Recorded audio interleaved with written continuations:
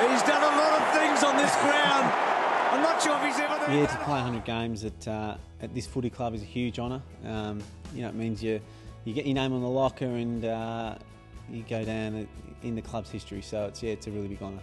Look, it's not something I focused on too heavily. I think you really just live week by week in AFL. But yeah, certainly, as I said, to play 100 is something I'm really proud of. Oh, look, I think to win our to win our first final that I've been here last year against Essendon was probably the highlight, and was really a point signifying that we'd come a long way, but certainly still a long way to go. Yeah, look, there's been a huge amount of change at the club in the last 5 years, and a huge amount of growth as well from the facilities, more importantly to the playing group, to their maturity levels and professionalism, and right through to the coaching staff and the admin. I think the club's in a lot better place now than it was 5 years ago. As I touched on, still a long way to go as well. It's a really close group here, and the players are really proud to play for this footy club and really want to achieve something. So we're all striving to make sure that happens.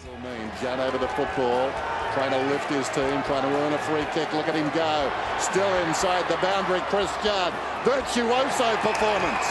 Oh, wonderful by Chris Judd. Well, I think he immediately changed everyone's mindset at the club, how professional he is, the way he prepares, and I just enjoyed coming to watch training. I'm always here watching, and to see Chris Judd train, especially when he first got here, he was fresh and hungry, and as he always is now. But I think he just changed everyone's habits of training. Eating off field, of course, he knows exactly what goes in his body. Not like some of the old blokes from yesteryear, but he's changed all our blokes, all for the better. Well, I think all captains lead by example, but see Judd, everything he does on and off the field is worth watching, and he speaks. He's not the normal footballer, I don't reckon. He speaks a little bit better than most, and he's a little bit comes from different areas, and I enjoy listening to him speak in all ways. He's what a great captain he is for our footy club. Oh, it's certainly great that any player can play 100 games at one club. Obviously, Juddy's played 100 games in the number 5 Guernsey now, which is fantastic. There's obviously some other names on that locker are quite relevant. So yeah, it's certainly nice to fill that locker up with the likes of a name like Chris Judd, but certainly good for any player to get 100 games at any club. Certainly our haircuts are very similar. Juddy is obviously a little bit slower than I was when I played AFL football, but no, he's an absolute star. I was a battling half-back flanker, so he's got his name under my name just to prop me up a little bit on that locker, and that's what he would have been doing if we played in the same era. But certainly he's a fantastic player and obviously a great leader of this club, and certainly a great role model for all the players here. Even today and on Sunday he was first out on the track kicking with one of the young guys, last to leave. He's just a pure professional.